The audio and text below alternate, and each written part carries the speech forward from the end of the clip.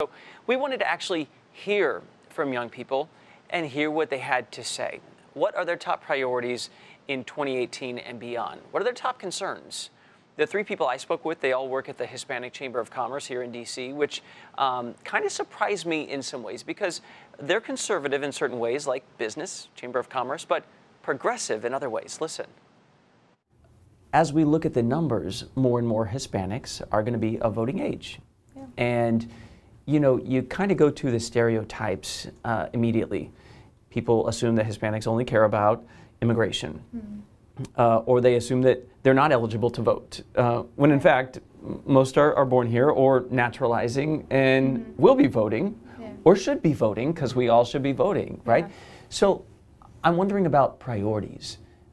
Yes, we know immigration is a big deal, clearly, but what else? For me, it's three priorities that I have. It's healthcare, education, and immigration. Yes, immigration ties in close to me as someone that identifies as someone from the Hispanic Latino population here in the United States, but I think you have to have a really comprehensive, wholesome approach in terms of policy and what changes need to be made in order to ensure that our Hispanic community gets the prosperity it deserves. That's a good point, because when you look at the numbers, I think through Pew, education is the #1 issue. When you ask Hispanic Americans, what do they want to be prioritized? And I'm guessing it's because many of their families saw an opportunity and said, we want to pursue it. Right, absolutely. I think, as you said before, like, Latinos are not a single issue group, right? So, like, yes, immigration is how we get here. Immigration is a lot of times, you know, the biggest step, right? But like once you get here, you want to make sure you have all the other, you know, wonderful things this country has to offer.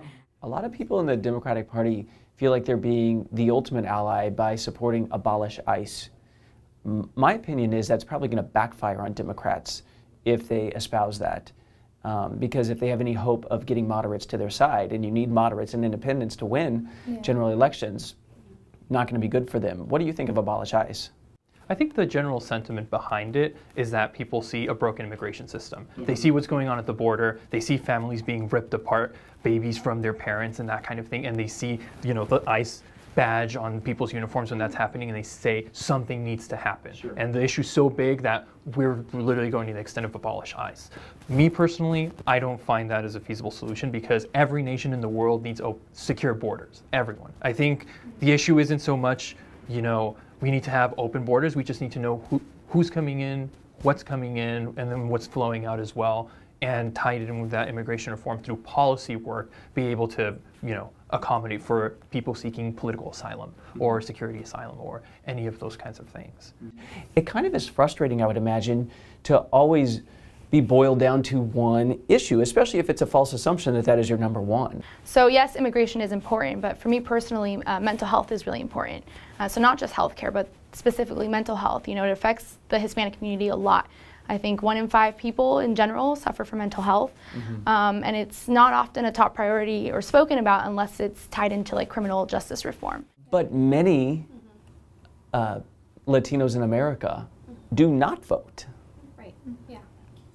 And I wonder, with feeling, I guess, like your own family is affected so intimately and personally, I wonder why sometimes we see low voter turnout. I can see you have something to say, Karina, and what is it?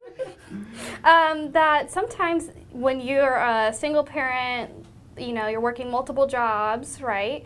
You don't have the time to physically go to the booth and to vote. A lot of times states only have you go one day and one day only, you know, and if something happens, you have an emergency, your kid is sick, you know, it'll stop you from voting. Do you feel like you're going to be up for grabs for either party in the future? Because like the chamber that you work for professionally is not partisan. I wonder, you personally, could you see yourself voting for either party in the future? I first see which candidate's policies most closely align, and that's why Democratic primaries for me are so interesting, because that's where the decision making takes place for me. I also examine across the aisle in the Republican Party what positions they have. What could attract you over to the other side? As long as they're for the same ideals that I am, you know, like I told you before, the priorities in terms of healthcare, affordable healthcare for everyone. I myself am for the concept of universal health care, for example. So if they advocate for universal health care, for higher education, exactly, for free tuition, for tuition assistance, full ride for people that need it to access higher education, for comprehensive immigration reform that's cognizant of the realities that people face south of the border, many times caused by U.S. intervention. To be honest, I'm not really happy with the Democratic Party at the moment. Why? I'm not okay with this movement of like socialist Democrats. To me personally, I mean, we see what happened in Venezuela, in Cuba. It starts somewhere. Socialism turns into, it just escalates. And to me personally, that's not something I want to align myself with. But then I look at the flip side and I'm also not happy with the Republican Party. So I really am, when I do vote, I'm really going to focus on the policies of what, these stances are, who's advocating, who's actually talking about mental health, who's talking about these issues that are really important to me. And, regardless of their letter on the end of their names, I want to see what the policy and what their track records really are, or if they're new, what they really stand for. Some of them more up for grabs than others. By the way, 24 to 27 years old in that group, they're so well aware of policies, and they are listening for content coming out of Washington and the people they're trying to elect. I thought they were so impressive.